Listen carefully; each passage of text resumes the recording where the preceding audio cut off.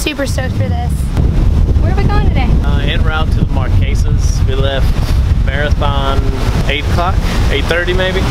We ended up having to load the dinghy up, so we burned a little bit extra time. Probably after 9, we finally got headed towards the Marquesas. We ended up heading south, went out to about 350, 400 feet deep so we could throw some fishing lines out and patrol the whole way here.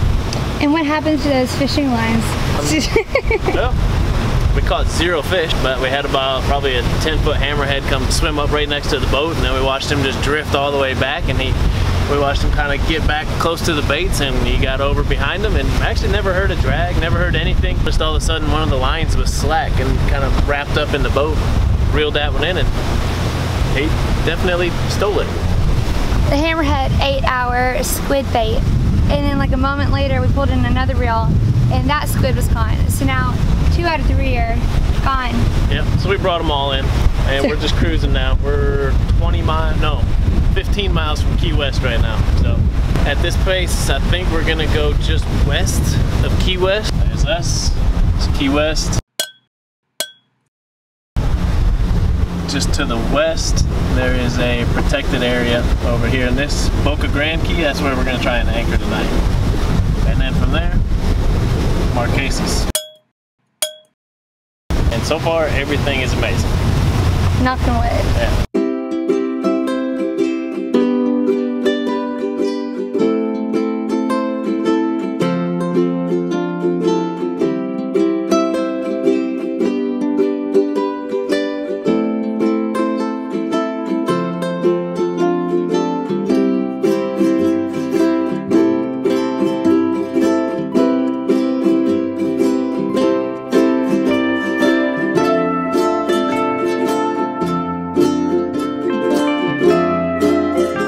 We meant to make a big bulk meal to eat out of for the next few days. We meant to do that before we left. Didn't happen.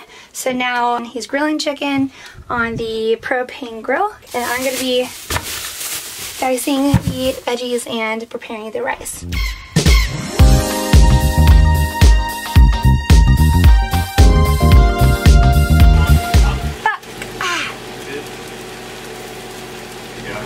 Yes. Just a little 3rd-degree burn. One challenge of cooking on a boat, Matt is trying to straighten out the boat with the waves because we've got boiling water here and hot veggies here. I kind of have to keep like one hand on the pot because they're starting to slide back and forth with the waves. So when he gets that done, the waves aren't going to be so aggressive and it's going to be probably a lot more safe. Yeah, much better. Thank you. I kind of want to hurry and get this done because the sun is so beautiful out there. I don't want to miss watching that sun go down.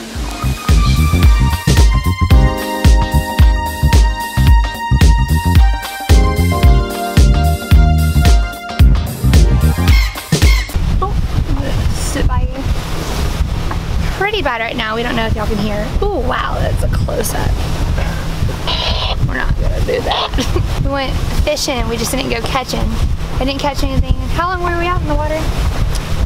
We are less than a mile from the Marquesas. Gorgeous weather though. The wind picked up maybe an hour ago on our way in. It's coming out of the north now, so we'll see. Still not much going on, just a little chop on the water, and should be a good day. We'll get up here, launch the dinghy, and go play on the beach.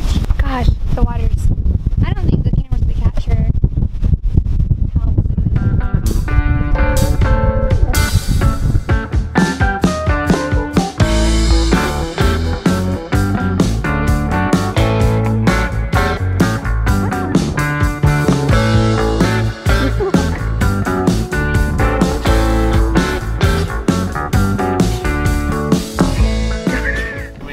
Stay here, go? Yeah, you wanna go? Might as well go explore here for a little bit. So we took off to explore the Marquesas Keys. The cool thing about this particular area is that these keys are a group of 10 uninhabited islands that were formed by a meteorite hitting the earth. So they're actually in the shape of a circle, or more so like a donut. And when you're in the center and you look all the way around, it almost feels as if you're landlocked. So you kind of get the illusion that you're in the middle of a lake rather than the ocean.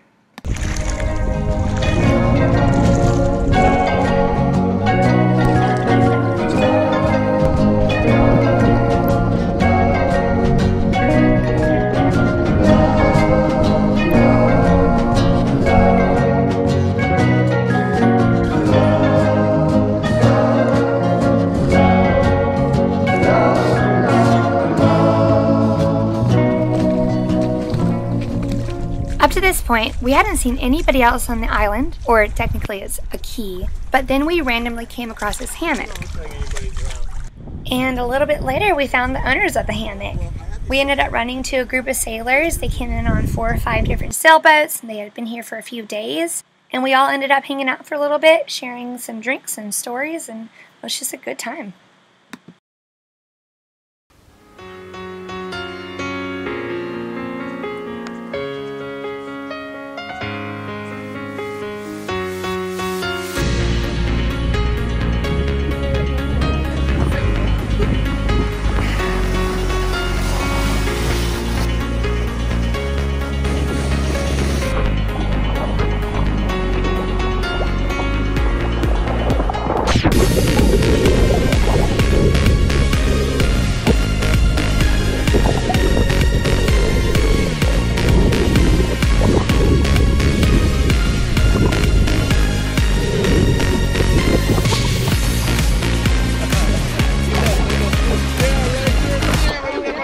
Net.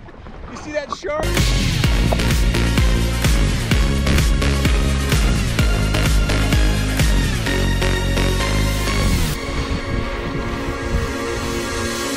It's a capsized dive boat. Geez, we didn't get turned over during the hurricane. Gosh, look at that. Right.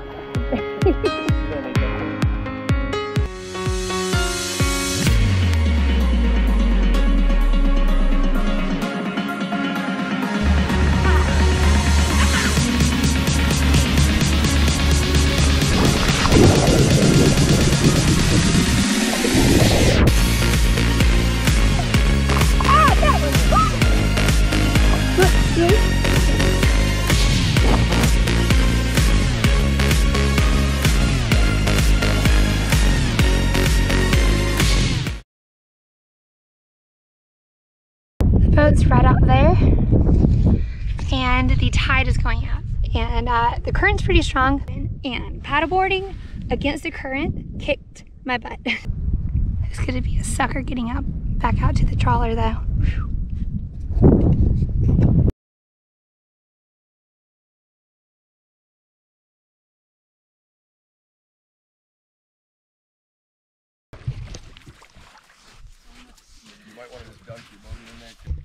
The tide is coming up and the current's pretty strong, and I made some new friends. We've been talking for like, gosh, I don't know, like a couple hours maybe, and it's been really cool, and offered to tow me back with their dinghy to the boat so I don't have to fight the current with this.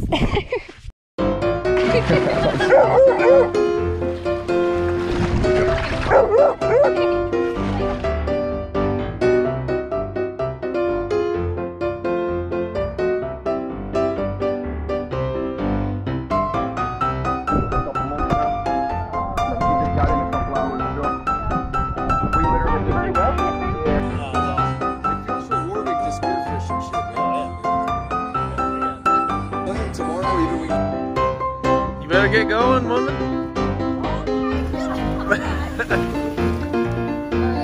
Go for it.